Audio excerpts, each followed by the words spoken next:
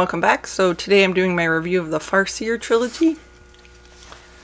And for this, because I like treats with my books, I made a kind of a no-bake cheesecake, and it's got a lot of berries and stuff in it, so it's delicious. Alright, so the Farseer trilogy is a trilogy by Robin Hobb. It includes Assassin's Apprentice, Royal Assassin, and Assassin's Quest.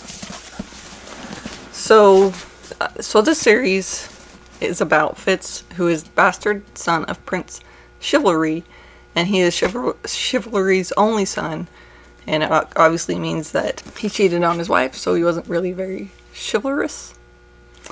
So he's dropped off at the castle when he's like 5, and his family says like, hey, we don't want him anymore, mom can't take care of him, so he's your kid, you take care of him.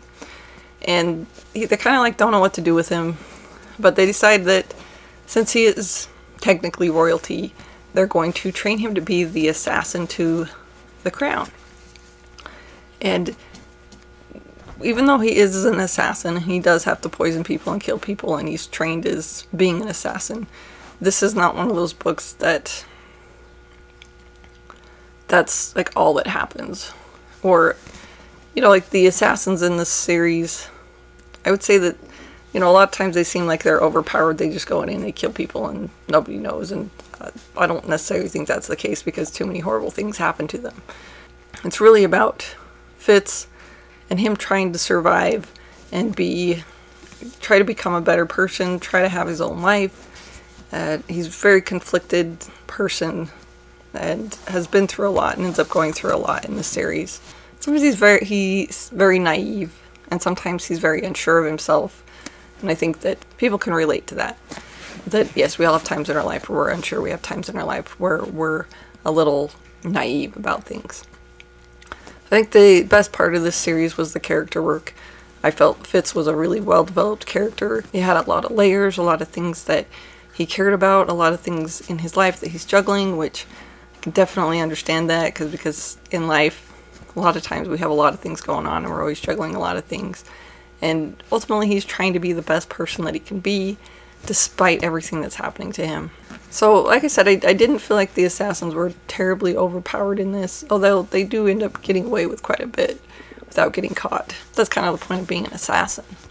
But once somebody finds out what you are, then it makes you a target. I don't say that he really wants to be an assassin, but he doesn't really have a choice.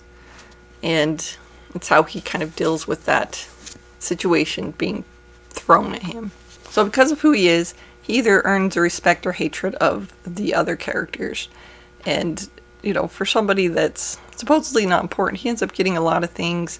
He also gets a lot of things taken away from him because people are jealous of him, because certain characters don't like him, because they're jealous of him, and they're out to destroy him because they believe he's out to destroy them. When he just, in some ways, he just wants to have his own life and be his own person. So those are the things that I thought were strong about it. I really enjoyed the series. I'm definitely looking forward to reading Life Ship Traders and see how that all ties into this. Some of the weaknesses I found is that, so these horrible things happen to him, and sometimes he gets over them really quickly, and they don't seem to bother him anymore. He heals up and he's fine. And other things like hang around, but there are some things that it just seems like, well, you know, could have hung on to that a little bit more. And obviously sometimes that's just out of necessity that he has to get better to move the story forward and to go to the next part. And the other thing is that he seems to be invincible. He gets out of so many situations and so many scrapes, and obviously he's the main character, so he's supposed to survive. But he just, sometimes it seems like he just, no matter what, he can't die.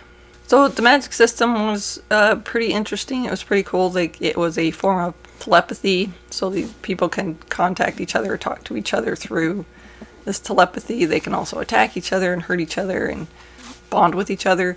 And then the other side of it is people who can bond with animals. And Fitz just happens to have both of these magical abilities. So anyway, so that's my review of the Farseer trilogy. Like I said, I really enjoyed it. I'm looking forward to the Life Ship Traders. I think Robin Hobb is definitely a great fantasy writer. So if you like this video, please like and subscribe. I put new videos out Tuesdays and Thursdays. And have a nice day.